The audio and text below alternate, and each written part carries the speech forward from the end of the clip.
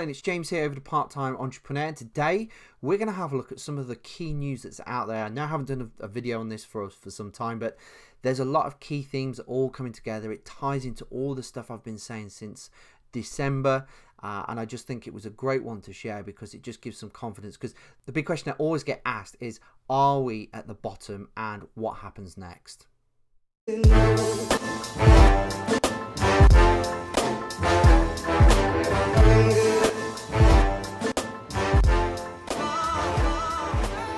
Bittrex is one of the biggest out there. It's now taking on new customers again, which is great to see because I know that some of the projects that I'm involved with will definitely be going onto this platform. So again, high liquidity, really easy to use platform.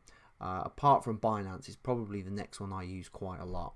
So JP Morgan are in the news again, and they're being sued over fees for cryptocurrency purchases, which seems completely bizarre in the sense of all the Jamie Dimon malarkey and all the rest of it, which is, I think that's probably karma at play here. So I'm quite enjoying reading this particular article. So the biggest question I get asked is, where's the bottom? What happens next? Well, the thing is, a lot of the big guys are coming out now and they're saying that the bear market is pretty much over. You know, we're down sort of like 75-76% from the highs of nearly 20,000 on Bitcoin. Now this is really interesting because the dynamics I talked about in December was that the big institutional investors would start to come in, and the reason I knew that is because I was involved in creating a hedge fund. Now the amounts of money that these guys are talking about is very different to my own personal portfolio and many other people out there. You know, they're looking at minimum 100 million like euros or whatever it is. So you know, this is really critical. But the one article that really caught my eye was that George Soros is now investing in Bitcoin and cryptocurrency. Now, he's a fantastic investor. He really knows what he's talking about. And it's really interesting to see that, you know, he's coming and he's using his family's hedge fund to come into the space. You know, there's also some, you know, seeing rumors around the Rothschilds, and if anyone knows the Rothschilds, you know, they own things like Holton House, which is worth in excess of like 100 million pounds, and you know, they own so much stuff. It's unbelievable. There's so much wealth within those guys. And the thing is this: if you want to learn how to get wealthy, you follow the wealthy people. So as the market is tanking and hitting the bottom, all of these investment guys are starting to come in, and all of the news that I'm seeing all feeds into the same sort of story. We're seeing CoinTracker raise 1.5 million to make tracking crypto investments even more easier.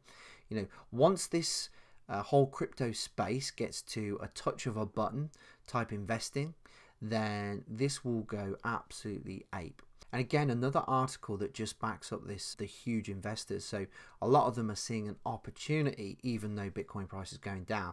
Now that's the smart money coming in. When the price is going down, they start to buy in. Now I know people that have sold out quite recently at 80% losses. They're going to kick themselves. But you know, you can't do anything about that. You just have to let people do their own thing. But as you can see, there's institutional demand coming. That is the absolute key to this. The big boys, the rhinos, the elephants, they're all stampeding to get in. So Mike Novogratz has just made the VP of Goldmans Sachs, the COO of his cryptocurrency company. Now, we're seeing this happen all over the shop. We've just seen Michael Buchella also leave quite recently. In 2016, I think it's Luka Janovic left as well. And they're all coming into the crypto space. Now, Mike Novogratz is one of the big guys I follow. The couple of reasons. One, you know, he used to be part of Goldman Sachs, so he has that institutional investment knowledge. He also ran huge hedge funds. He's very connected. He knows a lot of people. He was retired. He's come out of retirement to do this.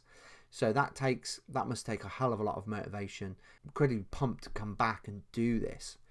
So for me, he's a huge indicator in the marketplace, and also he called the Bitcoin prices as well. So he knows what he's talking about. He seems like a solid guy. He really understands the space. He's got the financial knowledge and background. He's the connections to bring the hedge funds in, and as we're already seeing, there's a lot of that happening. Once those guys come in, this space will absolutely explode. So New York townhouse has just gone up for over 45 million in cryptocurrency. They're accepting Bitcoin, Ethereum and Ripple.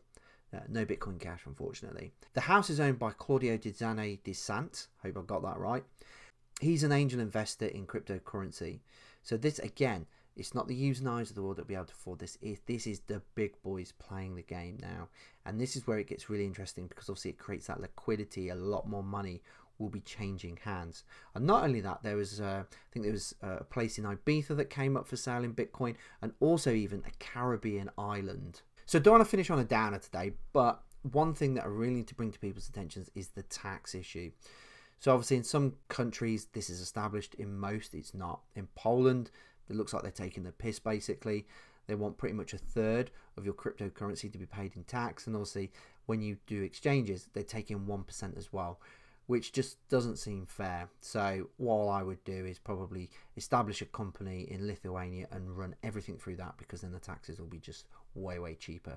As always guys, I really appreciate you tuning in. I hope this news was of some use. I hope you got some value from it, and understanding that I think that we are at the bottom now, and actually we're going to start to see some really good rises, especially with this institutional money that's starting to come in. And literally every other story I read is institutional money coming into the marketplace, which is only great news.